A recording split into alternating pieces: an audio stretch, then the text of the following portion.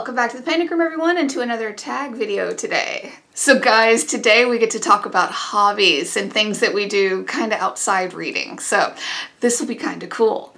Now, I saw that this tag was originally created by James Holder. I was tagged by Big Hard Books and Classics, so thank you. So I'm kind of excited about this, like, because you guys know I love to do like crafty stuff, but you know how I roll. I haven't even looked at the prompts yet. So let's see, let's get MJ's video pulled up, because I know she always has the prompts to everything. Alright, question number 1. Within your personal library, do you collect books? For example, specific authors, editions, genres, etc. No. No, I do not. I keep books that are special to me. I keep books that are signed to me. That's about it. You guys know I don't reread, and I love sending books to my friends. So if you send me books and I read them, I try to ask you if it's okay if I pass it on, because I like to do that. I like to pass books on. I wouldn't call myself a collector of them. I keep the ones that I like, that mean something to me for some reason, and the rest of them get to go on and serve their purpose to another reader. So, question number 2, what are your non-bookish hobbies? I like to crochet. You guys want to see the last thing I crocheted? I can show you, because by the time I post this video, I'm pretty sure that the person I'm giving this to will already have it. So let me show you. So I crochet, and I've been recently having a lot of time on my hands and trying to teach myself like new stitches and techniques. Now there's a type of crochet called corner to corner. If you guys look behind me right there, that P, that's a corner to corner crochet. It's the one corner to corner that I was ever able to do. I get so frustrated, but I told myself I was going to learn how to do it. Look what I made. I literally finished this today. Isn't that cool? Yeah, it's an alien.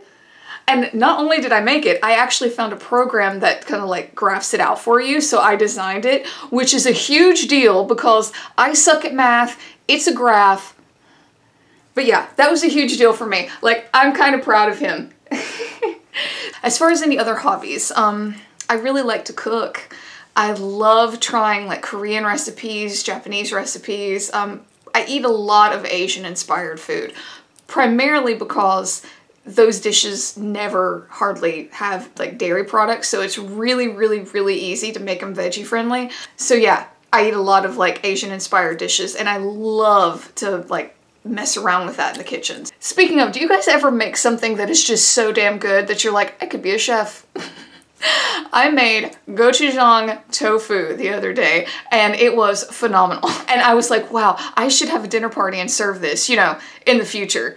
Like way in the future, when I can be around people safely. Question number 3 is, what hobbies have you fallen out of and why? Well, I used to draw. When I was younger, I used to draw, and I say that because I recently found my charcoal pencils, and I haven't in a lot of years. I can't really tell you why. It's just one of those things that kind of like drifted off. You guys know what I'm talking about. Like, you know, you just have stuff that like drifts away from you. You don't push it away, it just happens. So yeah, I used to draw. Don't really much anymore. Maybe I'll pick it back up. And question number 4 is, do you regret dropping those hobbies? Regret is a strong word. No, I have come to terms with the fact that things go in and out of your life, and it's just the way of the world. So I wouldn't say I regret it. It's not like there's a big chunk missing from my life because I haven't picked up a charcoal pencil. Question number 5 is, what hobbies do you wish you had? I wish I had more athletic hobbies. Like, I do yoga, but I really wish I was more athletic, because I feel like, you know, it keeps you healthy.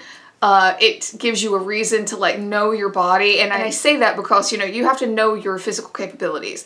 That has become appallingly apparent to me as of late, that you really need to know your capability and how you can progress forward, you know, what knocks you back a step, things like that.